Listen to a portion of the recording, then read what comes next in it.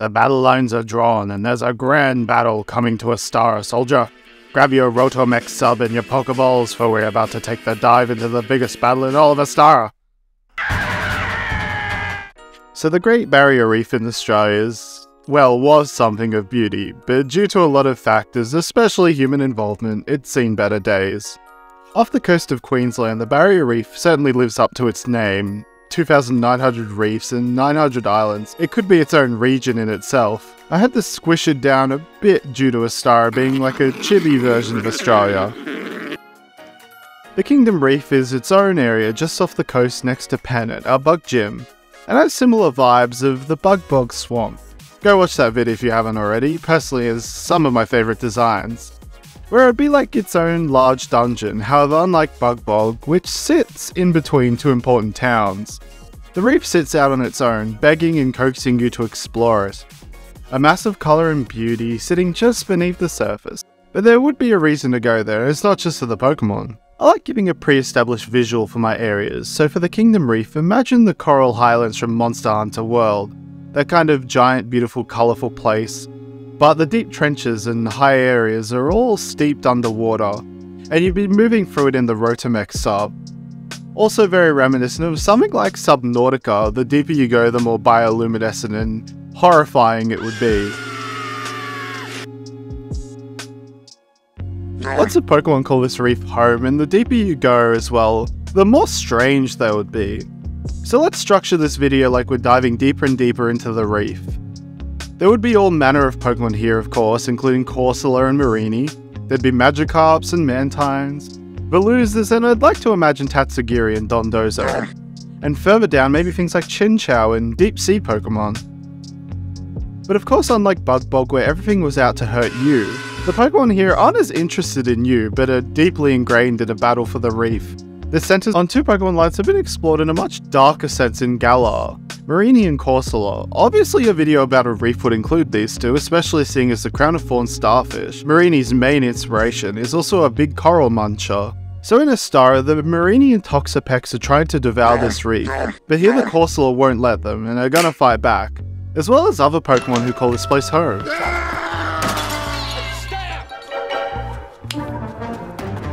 Meanwhile, here's you running through this place, finding special coral in different areas.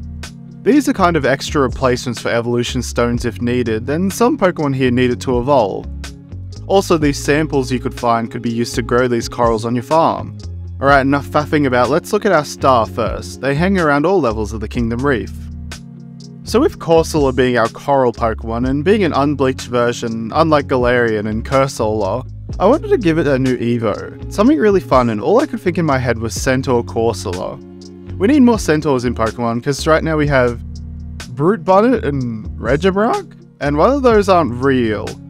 But Corsola is like a squat Centaur, and I wanted more Corsola, so I extended it out into this horse shape and gave it this almost centurion helmet look to its head.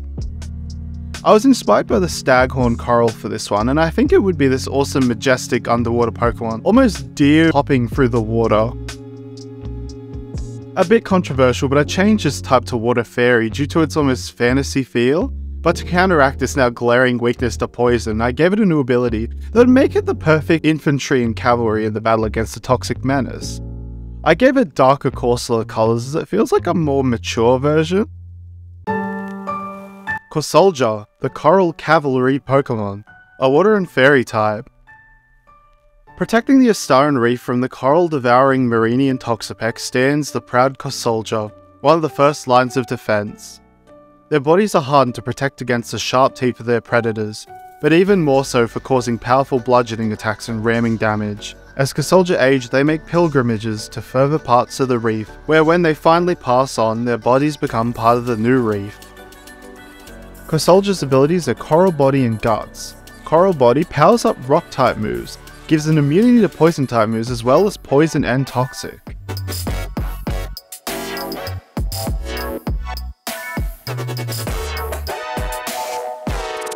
While the next line starts out as a conscientious objector, they evolve into the hero of the sea.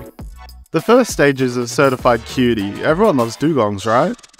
Not that one, get out of here. An actual dugong, those big floating sea cows. I want this very sweet, cute passive Pokemon with a big pool floaty ring where its arms come from, like a cute little baby with water wings. It'd float around the reef with its Evos, and if its Evos attacked you, it'd be like a powerful encounter if you tried to battle or catch Manatini. It isn't a complex design, but I think the simplicity works really well for this Bubba.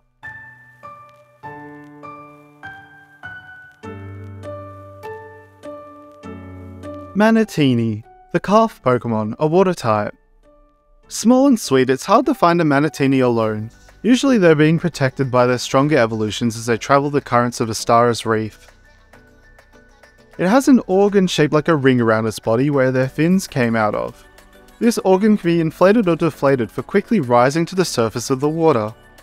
Because of the strength of the ring, it can also be inflated to protect against predators or the rocky coral environment. Although looking quite defenseless, they have quite a formidable headbutt due to their weight, although Manatini would rather run in most situations. Manatini's abilities are Thick Fat and Cud Chew.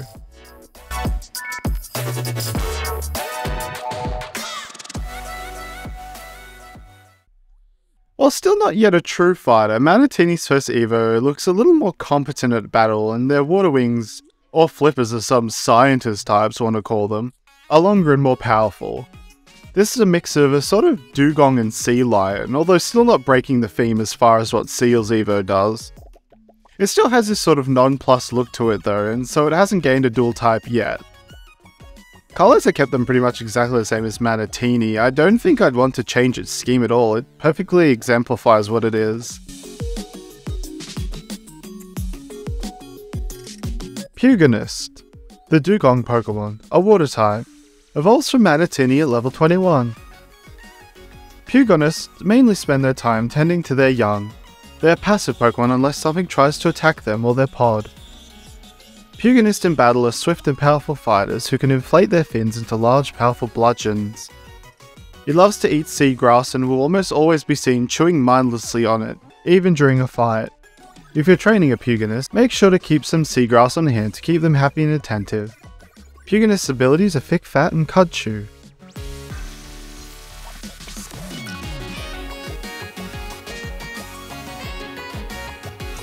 The final Evo, I really wanted to play up the strongman vibe. While not inherently Australian, it doesn't need to be, but this is just a bigger, buffer version of this pre-Evo. I couldn't decide whether or not to give it tusks that sort of came out of its mustache, but I decided against it, as it didn't really fit the dugong aesthetic. The hair gives it sort of a Superman look, and with the chest pattern making abs.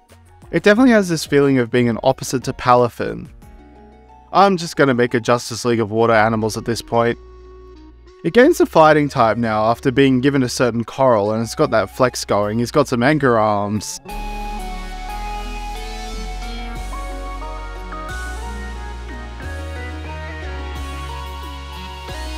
Strong, the dugong Pokemon, a water and fighting type.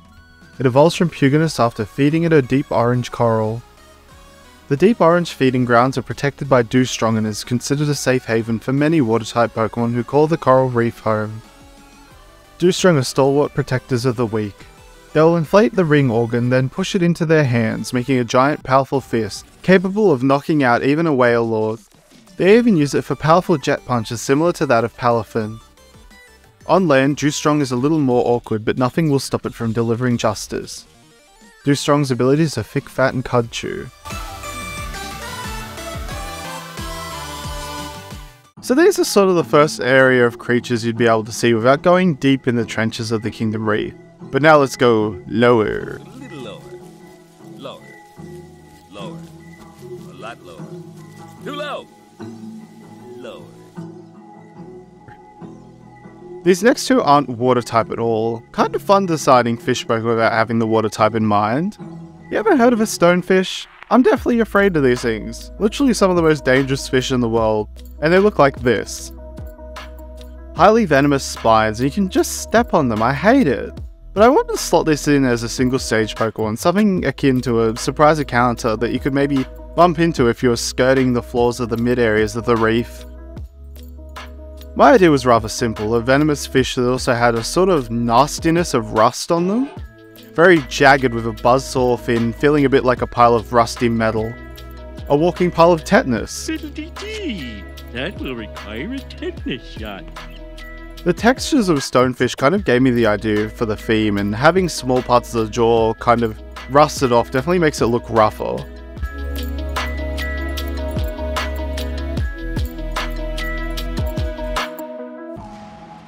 I think we need an actual poison steel rust Pokemon. It'd be really interesting, especially if it had a steel type move that was super effective against other steel types.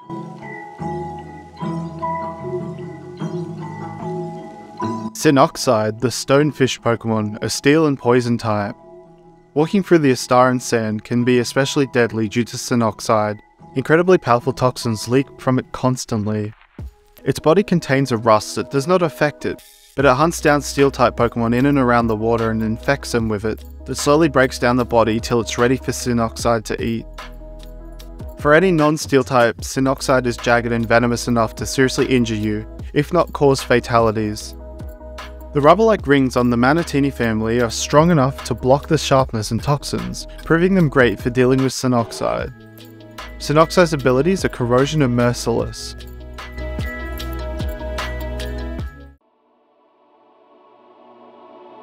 So next to two Pokemon, it's got sort of that Oinkologne thing going on where the male and female are varied, but instead of different stats or abilities, their typings are different. See, clownfish, if you haven't seen Finding Nemo, have a relationship where each of them benefit in some way with an enemy, and I wanted to show this in the Pokemon. Of course it had to be clown themed, and who doesn't love clown girls? So the male is psychic poison like Slowking, where the anemone's toxins have leaked into the head, unlocking its third eye, while the female is water poison, using the anemone as an anchor for it to launch powerful attacks without suffering recoil, and I imagine the female one being able to hide inside of it, as I theme the male more on kind of generic clowns and their funny hair, while the female was based more on jack-in-the-boxes. I still don't know if I want the dots to be the eyes or the cheeks being sneaky eyes. Either way, they both gain the poison type from the anemone, and to protect against Sinoxide's poisonous ways. Clonemhihi, the clownfish Pokemon. Clonemhihi are a symbiotic relationship, very similar to Slowbro. Male and female Clonemhihi seem to have different attachment methods for the poisonous organisms they work with. Male Clonemhihi have powerful toxins seeping into their brain, unlocking strange power between the two. If the psychic energy doesn't get its opponent, the toxic tendrils will. Female Clonemhihi attach to rocks and other surfaces temporarily to launch powerful blasts of pressurized water and poison without fear of being sent flying back from the recoil. Both the male and female versions of Clonemhihi have the new ability Comedian, which lowers a foe's special attack stat upon switching this Pokemon in. So now we go deep, like so dark we have to use the Rotomex lights to see deep. But wait, what are those bright lights in the distance? They're oddly transfixing. So of course, what's a Pokemon of the Reef video without a beast paradox to grace our vision? This one is actually based on the whale shark, these giant Hoover-looking sharks that already look like real-life Ultra Beasts. But I mean, whale and shark got me thinking, what Pokemon could it be? And I think a Pokemon well deserving of being a water whale now is Satitan. I've fallen in love with Satitan's design, and its cry shivers me to the bone, so you can imagine how haunting a pitch-shifted down version of it in a deep sea would be, with only the strange light emanating from it being like a beacon for you. Probably another strong encounter you wouldn't want to mess with early. Fun fact about Satitan, originally Ostara was going to have a water whale legendary as the box legend, Setalord, and in its beast form was actually going to look similar to this. The tail was inspired by the spout of Setalord. I wanted it to be this starry looking Pokemon, flatter than Satitan, with the mouth being the focal point, for knowing that's where it's probably the most dangerous. I converted the spot patterns on normal Satitan to these extra eyes it could use to see underneath it as well. Perspective was tricky with this one, and you can see I had to change and shift it around a bit, but I think it truly came into its own once I added the colours and stars. Satitan, Beast Paradox form, the whale shark Pokemon, a water and psychic type. Slowly making its way through the Ostaran waters is this form of Satitan. Unlike the Paldean form, this one seems to be built for swimming through deep water. It has adapted a taste for Isokrill and even Krillamity, which it simply seems to have to suck in a mass amount of water, and they are sucked in. It seems to have a strange power which allows it to control the currents of water. This has led to some changes in the OSTARAN Sea, however unless it's sucked in it isn't too much of a threat. 3-star classification. It has a new ability called Relaxed, which heals the Pokemon at the end of its turn if it takes no damage.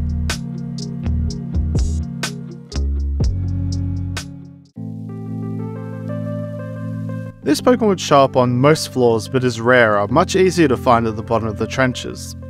Did you know there's a creature that just loves to munch on crown of thorn starfish? Meet the giant Triton, a big old silly snail who just loves eating those starfish. So of course I had to create the ultimate fighter in the battle on the coral eaters. I wanted this sort of commander general looking snail who had this shell, almost like a tank with a cannon on the front. I thought it'd be funny to have this sort of Sid from Final Fantasy holding the toothpick in his mouth, but instead it was a Toxapex fawn. It makes him look silly but also kind of too cool. This thing would be massive, moving slowly but made to fire giant blasts of sand at their poison enemies. Typing was sort of hard for me. I almost made it poison, but then its abilities would make no sense, so I just settled on pure ground type. It's dangerous to Marini and Toxapex, but it still is a little vulnerable to the water attacks. Bombartilon, the Triton Pokemon, a ground type. If Corsola are the cavalry in the Battle of the Reef, Bombartilon are the artillery, using their natural immunity to poison and their powerful shell cannons to keep predators at bay. Bombartilon are some of the only Pokemon that are actually predators to Marini and Toxapex, using a special sand cannon attack to weaken them enough to devour them. Its sheer size and weight mean that not many Pokemon actively hunt Bombartilon, but their natural weakness to water types mean that when they are older and frail, many water types can quickly dispatch them for a quick meal. Bombartilon has 2 abilities, Poison Heal and a new ability called Poison Loader, which boosts special attack while poisoned instead of taking damage, and increases special attack when hit by poison attacks.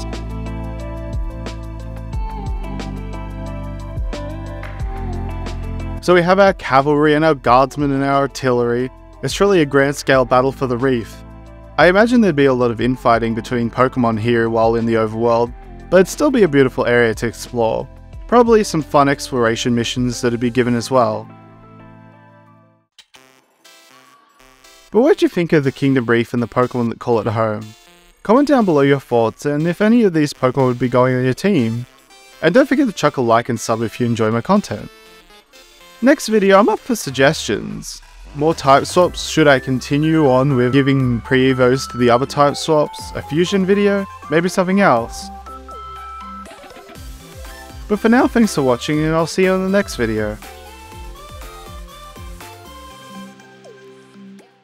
I was a wimp before Anchor Arms! Now I'm a jerk and everybody loves me!